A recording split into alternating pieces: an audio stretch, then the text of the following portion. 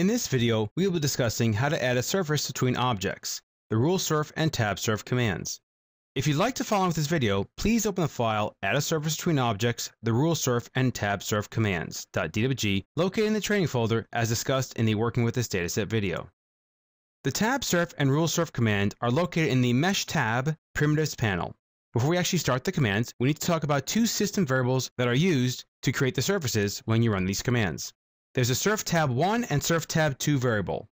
The Surf Tab 1 variable defines the number of surfaces or tabulations that AutoCAD will use to create a linear object, or the number of surfaces that it will use to create the circumference of a round object. The higher the value, the more accurate your surface will look. However, this can increase the file size as well as take time for regeneration. Let's set our value to 20. The Surf Tab 2 variable defines the number of surfaces AutoCAD will use to create latitudinal sections along the path of rotation of an object. We'll set this one to 20 as well.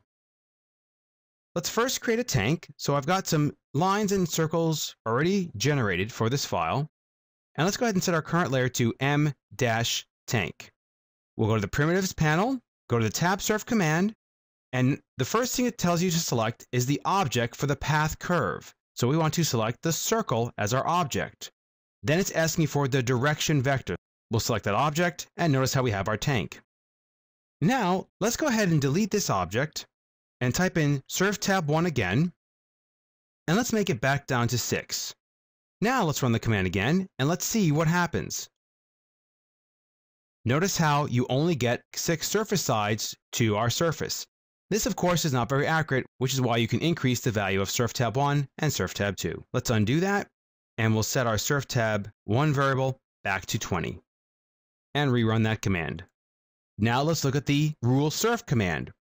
The Rulesurf command, located right here, creates a mesh that represents a surface between two lines or curves.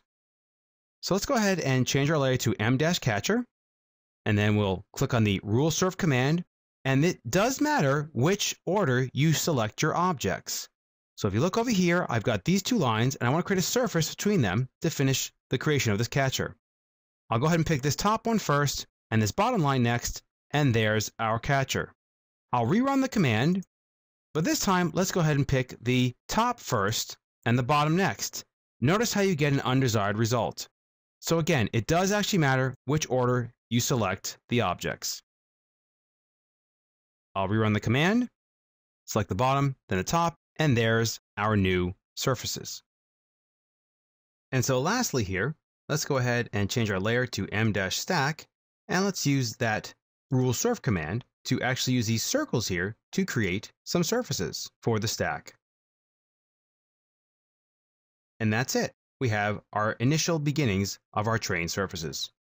This concludes this video discussing Add a Surface Between Objects, the Rulesurf and Tabsurf commands.